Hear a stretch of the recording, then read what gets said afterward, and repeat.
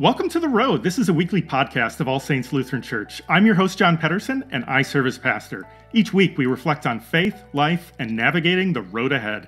The language of journey is common when we think about life. It has its joys and challenges along the way, and we all need a little encouragement and guidance at times to keep us going. There's a word in the Bible, asphalia, which means truth, but it's the same root word we use in English for asphalt, if you can believe that. It's a solid surface that makes travel easier and more assured. And so every week we're going to be exploring elements of faith and life that keep us on the road.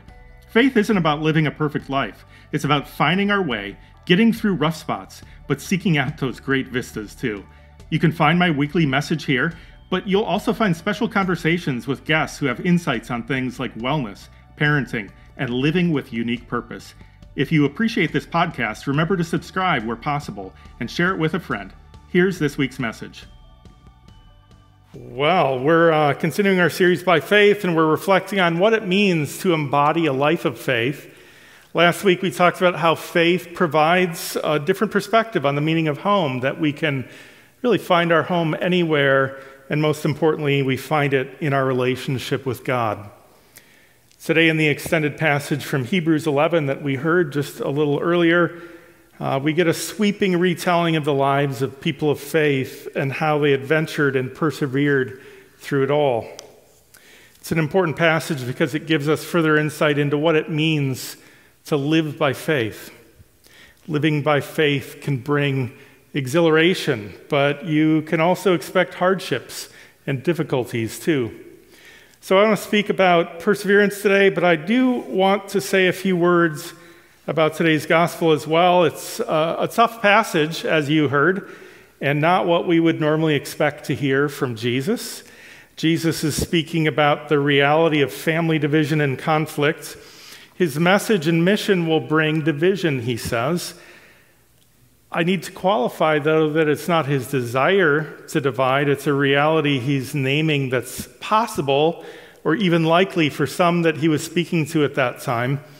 Even the beautiful words of Mary's song, the Magnificat, prior to the birth of Jesus, foreshadows some of the tension that would come from Jesus' ministry. And Simeon's prophecy at the time of Jesus was presented in the temple.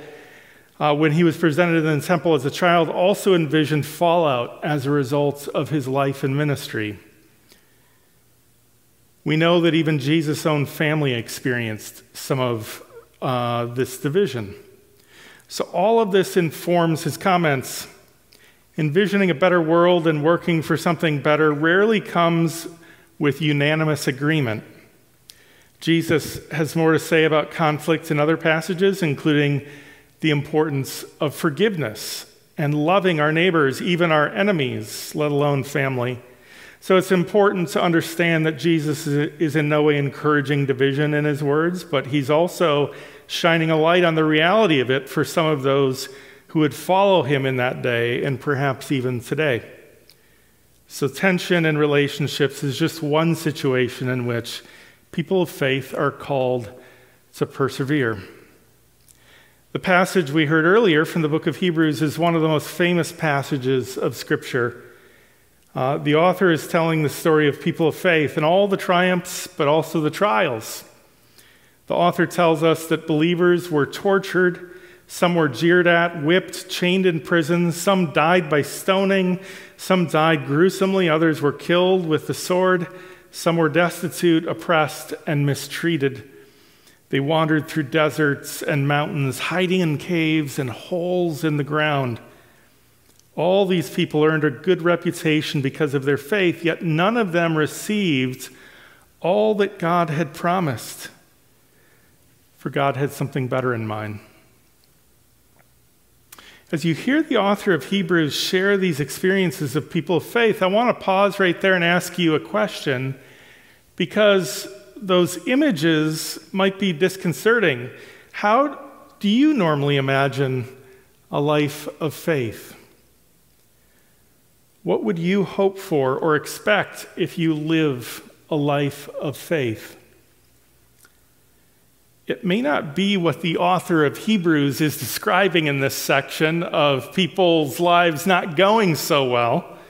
Your understanding of faith may be more in line with something like Psalm 1. Happy are those who do not follow the advice of the wicked or take the path that sinners tread or sit in the seat of scoffers, but their delight is in the law of the Lord.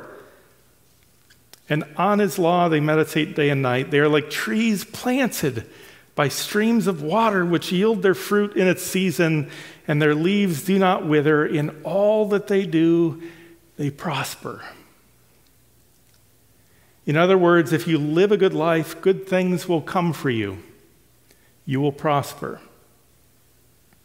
Being a person of faith will lead to a happy life, and in many ways, there is truth in that.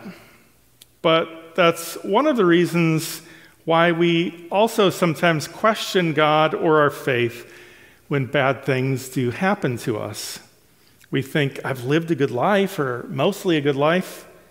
Why is this happening to me? And our faith tradition has a variety of responses to that age-old question of why bad things happen. First, yes, sometimes our own poor decisions do impact our well-being and happiness, but that's not always the case.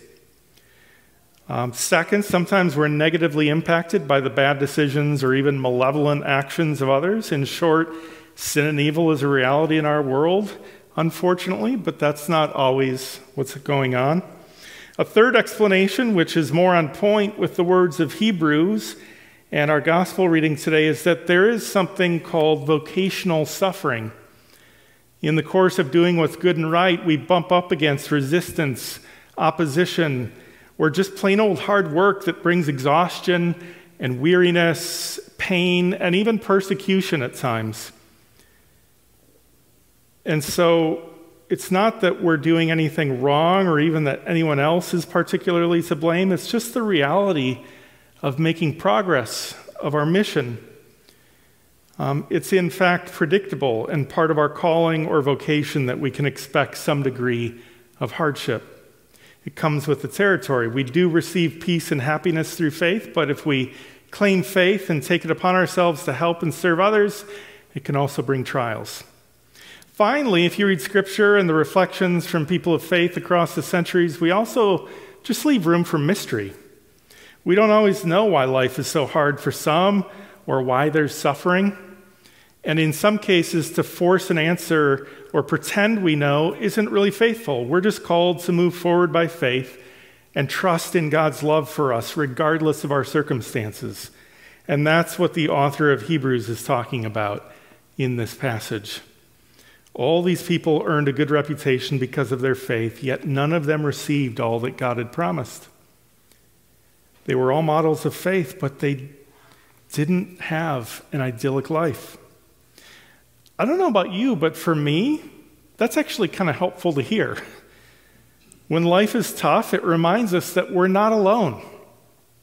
If people of incredible faith throughout history have faced challenges and trials and even death, and they've kept the faith, maybe I can too. Sometimes God actually calls us into difficult places, even dangerous places, for the sake of mission. Sometimes winning and success, at least by human standards, isn't the point, but faithfulness is.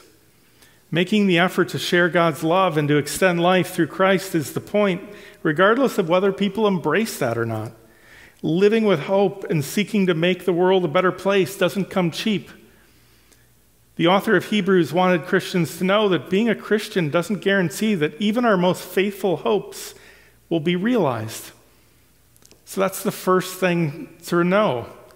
But he doesn't allow that to be the final word, because the author also gives a long list of some of those triumphs and hopes fulfilled for some of these giants of the faith. And we certainly need that encouragement too. We need to see the blessings in our lives and give thanks. Hebrews names a whole host of people who had faith and hope in something better, and they did, in fact, receive it. People like Noah, Abraham, Sarah, Isaac, Jacob, Joseph, and Moses. And today, he says, by faith, the people of Israel crossed through the Red Sea that was parted. By faith, they marched around the city wall of Jericho, and the wall came crumbling down so they could finally enter into the promised land. The author names more: Gideon, Barak, Samson, Jephthah, and On. By faith, these people all faced challenges, but they received what God had promised. Through the good and bad, they lived by faith. And we have the final words from today's passage, which have an almost poetic quality to them.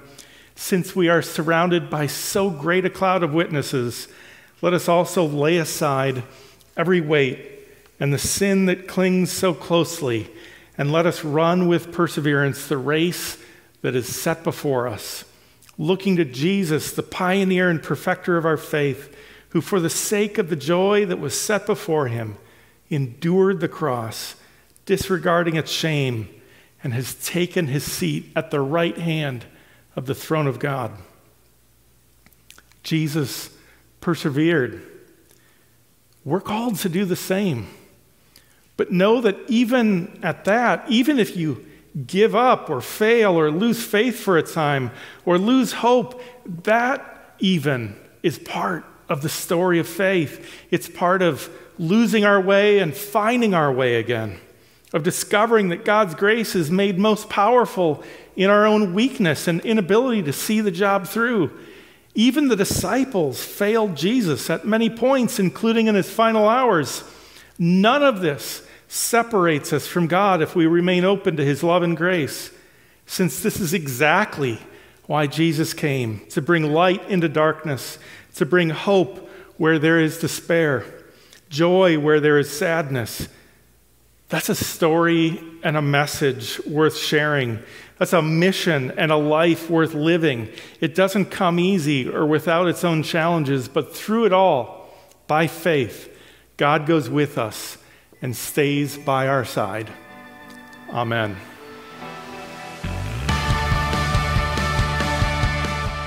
That's this week's message. You don't have to navigate the road ahead alone. You can join with others at All Saints. Visit allsaintsmtka.org for more information. Have a great week.